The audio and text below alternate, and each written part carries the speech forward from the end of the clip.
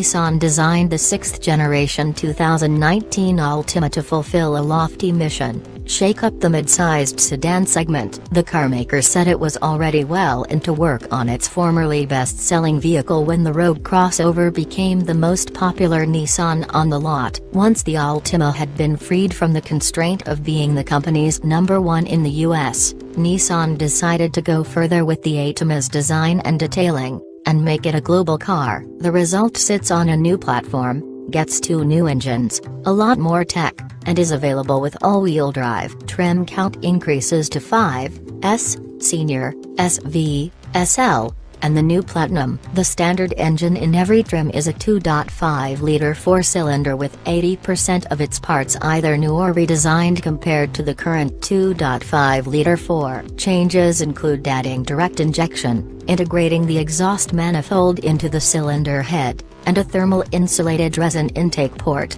which uses an air layer to help keep fresh intake air cold. Power goes up 9 horsepower to 188. Torque rises 3 pound-feet to 180. Fuel economy and refinement see upgrades as well. Inside, the gliding wing design emphasizes the horizontal span, and Nissan livened up the color detailing and finishes. A 7-inch advanced drive assist display in the gauge cluster joins an 8-inch infotainment touchscreen in the center console. The zero-gravity seats use dual-density foam and more bolstering. 8-way power driver's seats come standard. A 4-way power passenger seat is optional. Cloth serves as the default interior, in either charcoal with orange accents, or light gray. Also on the options list are features like dual-zone climate control and simulated high-tech liquid trim. Intelligent all-wheel drive makes an appearance on the Altima for the first time, able to send 50% of torque to the rear wheels. It's available for any of the 5 trims,